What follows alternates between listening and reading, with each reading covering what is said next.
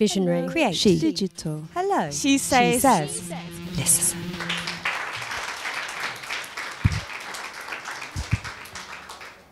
I'm Simona Schimanovich. I'm a digital art director. And last year I started freelancing and I founded my own company, which is called Future Reflect. So I would like to talk to you tonight about fear. Because I think fear is something we all know very well, but we don't talk about it very often.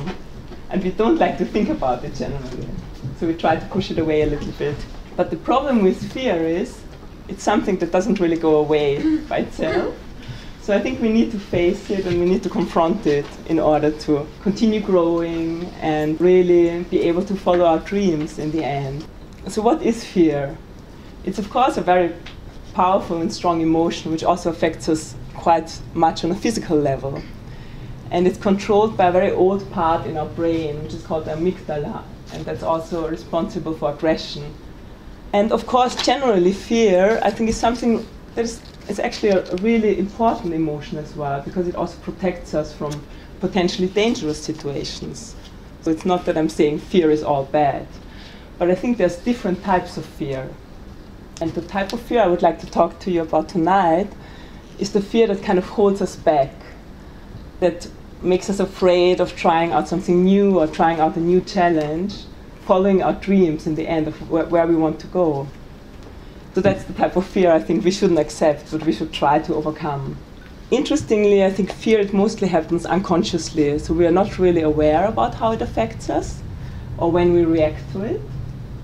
It kind of happens to us. So I would like to think about two situations which I think are really important to progress, professionally especially. And fear kind of holds us back from this progression. One of them is, I think it's really important to leave your comfort zone. And so why?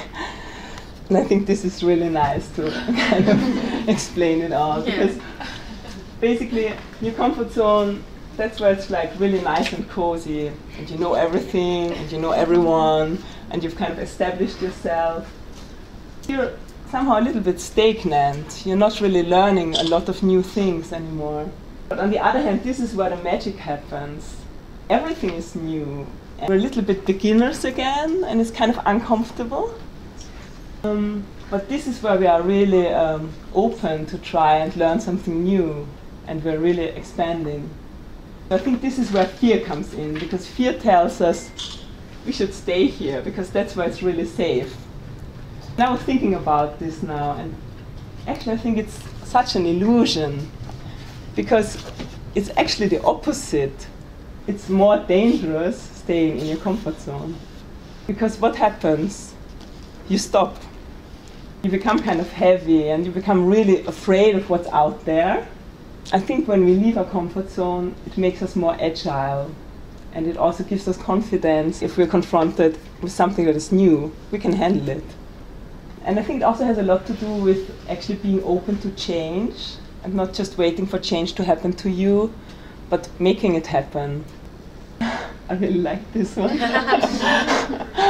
And so, for my part, I've had some situations in the last years where I really made some kind of big decisions. So, for example, 2 years ago I moved to London, and I was working before in an agency in Vienna, and I had a nice job, and I had nice colleagues, and the office was great.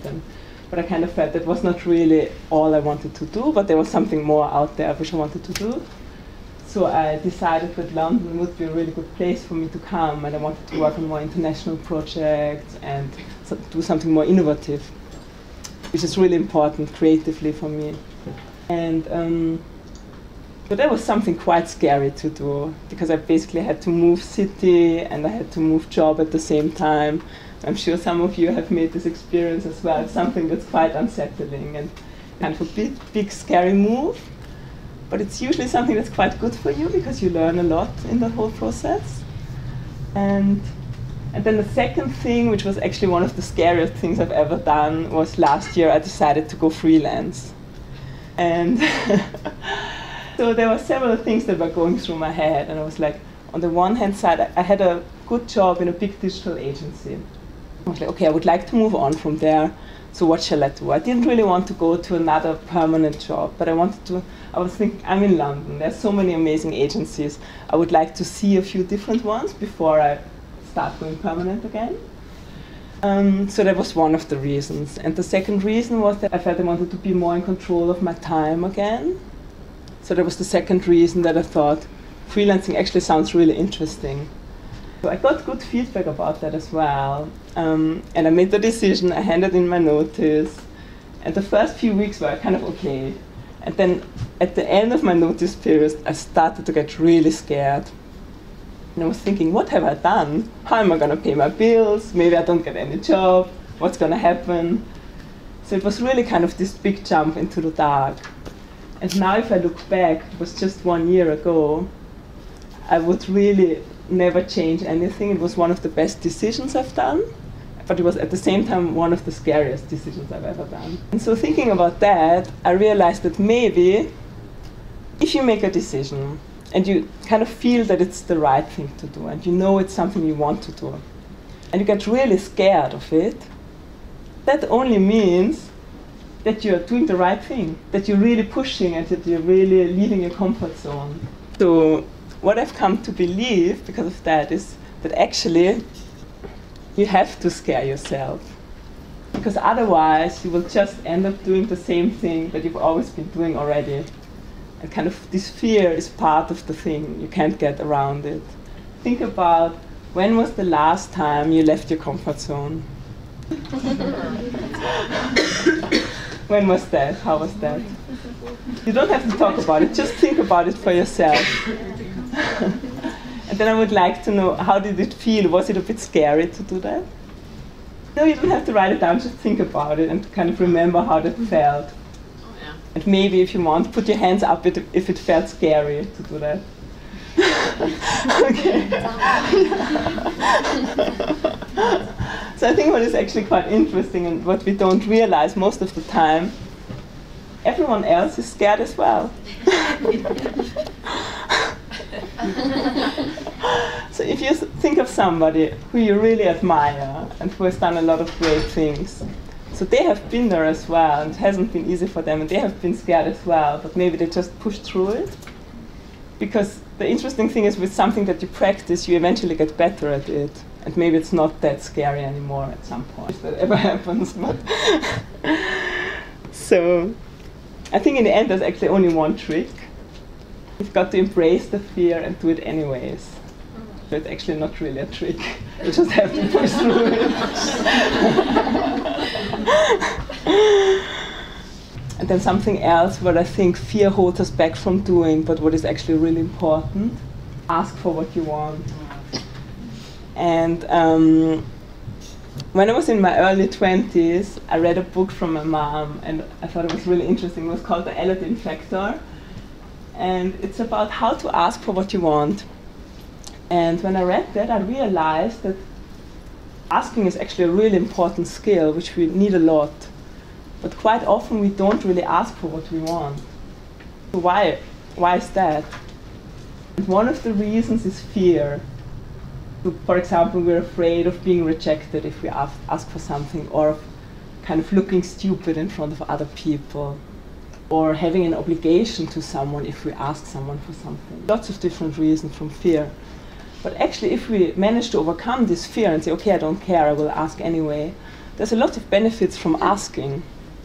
And so there's actually a few things when I read this book which I thought were really inspiring. And I would like, now 10 years or much more later on, I still find they're relevant, so I thought I would like to share them with you. The one thing that I found particularly striking as well was this: basically, if you don't ask, you don't get. Because just think about it, other people can't really read your mind. So if you don't say it, how will they know what you want? They don't. What I thought was really interesting is you can ask for anything. Yeah. Oh, wow. So basically, you can ask for a hug, for listening, for forgiveness, for attention, or for time. You can ask for a favor, for someone to keep a secret, or for a better table. You can ask for a vacation, for a raise, for a promotion, for more responsibility, for less responsibility, for shorter meetings or less paperwork, anything basically. And what I found very nice is the answer is yes, but you have to ask. So that made me really feel like actually it's a wasted opportunity if you don't even try, if you don't even ask, because quite often people might be happy to help you if you ask them. So, and also asking as if you expect to get it, kind of having this positive attitude already, because other people notice it if you ask in that way. But also if the answer isn't yes, don't take no personally, because in the end, no isn't anything about you. There are so many factors in the background, and quite often it's not the right match, or it's not the right time, and another door will open usually, and that's maybe the better one. So don't get discouraged if there's a no along the way. Don't wait. Time will never be just right. So I'm sure you all know it. It's quite often it's like we try to push it to some point in the future, and maybe we're going to do it. But actually there is no perfect moment, or we will wait forever for that to happen. And actually in this time we could already be doing what we want to be doing, and we could already be getting better at it, so we don't really want to lose this time. But fear is always trying to hold us back from that, so how can we try to overcome our fears? And that's of course quite a big question. I don't have the perfect answers, but I've been just thinking about some things that I found helpful, and maybe you will as well. So one thing is pretty simple, just observe them, because generally they affect us on an unconscious level, so we're not really aware of it. So just starting to pay attention when we feel fear and when we're reacting out of fear is something that fear doesn't like very much, let's say it like that, because it likes to operate in the dark, and it's, as soon as you start putting some light on it and actually noticing it, it's not that strong anymore suddenly. So that's a really good starting point, I think. Observing them is one thing, and another thing that I think is interesting as well is analyzing them. And it sounds very sophisticated, but it's quite simple, and actually at this point, I would like you all to do a little experiment just for yourself. You don't have to share it with anyone. So maybe you have found some kind of cards on your chair. And if you can grab a pen, I think it can help to write it down as well. So I'd just like to take a moment, and I would like you to think of something that you would really like to do, but you feel afraid of it. And just write it down, or draw it, or whatever you feel like. I would like you to take a moment and think about what is the worst thing that could happen if you did that.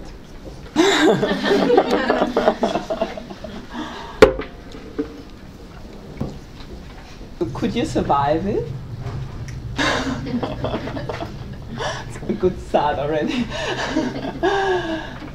Sometimes it's also that we would actually end up in the same place that we already are. So would you end up worse, or would you end up where you already are? Because somebody, for example, says no if you ask something. What would be the best thing that could happen? If everything worked out ideally.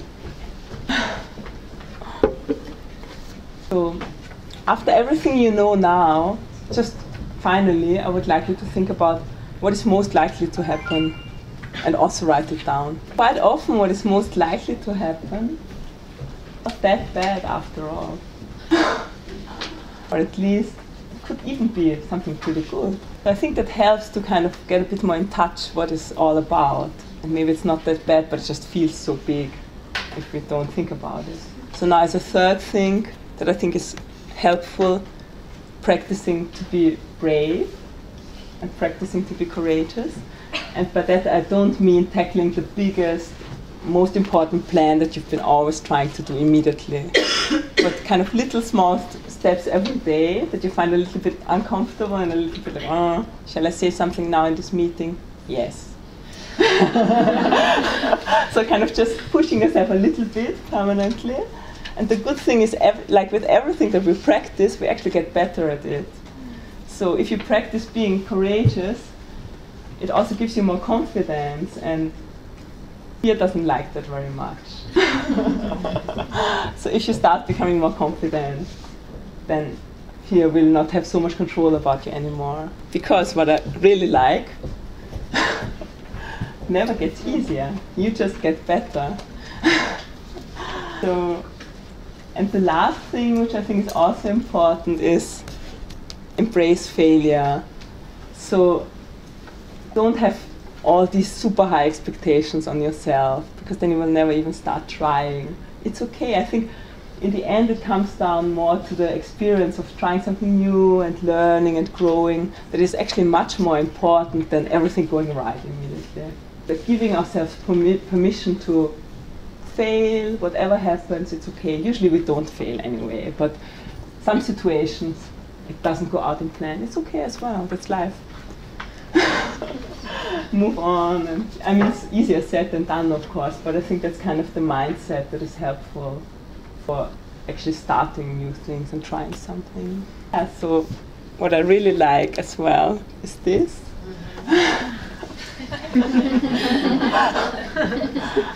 Which I think says quite a lot. So thank you.